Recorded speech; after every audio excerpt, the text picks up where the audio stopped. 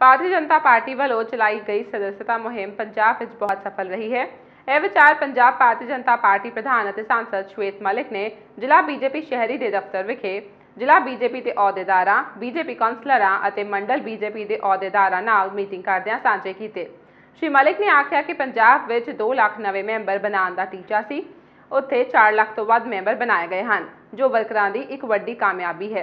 Punjab BJP के बुलारे राजेश हनी, साका chairman Suresh महाजन, जिला प्रधान Anand Sharma, councillor Jarnail Singh toad, Harvinder Sandhu, councillor Arvind Sharma, councillor अमन एरी, साबका कौंसलर अनुज सिक्खा, साबका कौंसलर डॉक्टर राम चावला, जिला मीत प्रधान सरबजीत सिंह शंटी, सकत्तर सुभाष नरूला, साबका कौंसलर सुखमिंदर पिंटू, राकेश शर्मा भी मौजूद सन।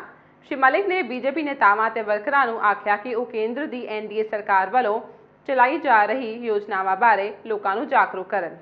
भारतीय जनता पार्टी परिवार अमृतसर दीआं बैठकां अज आनंद जी जिहड़े साडे जिला अध्यक्ष ने उन्होंने आयोजित कीतीआं और मैनूं बड़ी खुशी है कि अलग अलग बैठकां दे विच के साडे जिला पदाधिकारी उस तो बाद साडे मंडलों के अध्यक्ष जिहड़े ने, उस तो बाद युवा मोर्चा, महिला मोर्चा, SC मोर्चा और जिन्ने साडे सैल ने उन्हां दी अज सारा दिन बैठकां चलनियां।